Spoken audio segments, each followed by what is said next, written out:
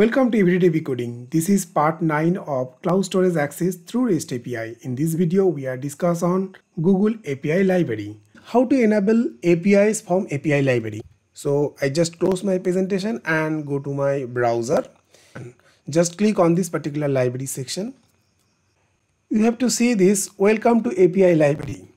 API Library is a collection of APIs. Those are provided by Google's.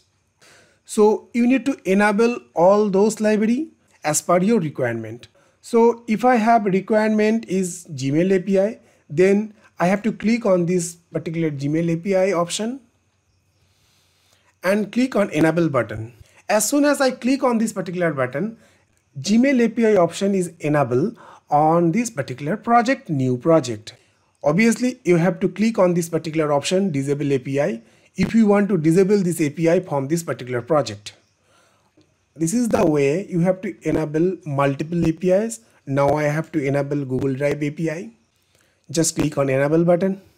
This particular API, that means Google Drive API, is enabled on this particular project, new project. Enable two APIs on this particular project. So I hope clear all those things. Just right now I am go to my presentation. Google has a huge collection of APIs. For example, Google Plus, Google Sheets, YouTube, Google Analytics, Gmails, Google Drives.